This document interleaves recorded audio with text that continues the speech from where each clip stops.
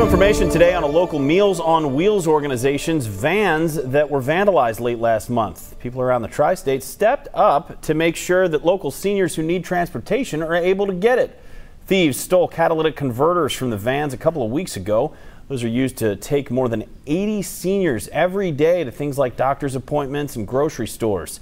The crime left Meals on Wheels with half of its available fleet and more than $8,000 in repairs.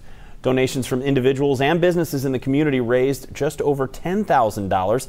That's enough to cover the replacements and installation of anti-theft devices that will prevent the parts from being stolen again.